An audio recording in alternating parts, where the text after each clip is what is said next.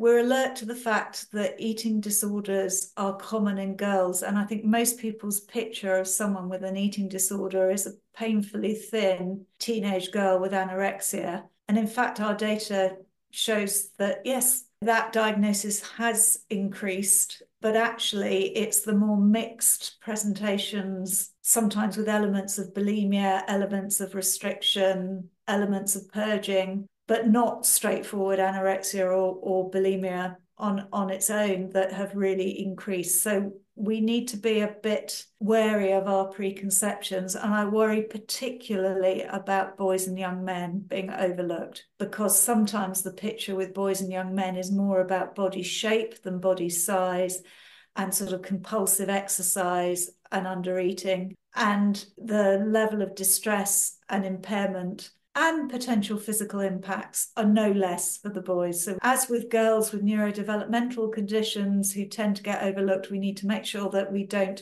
have the same but reversed gender disparity, and that we recognise that those boys who are struggling need our support too.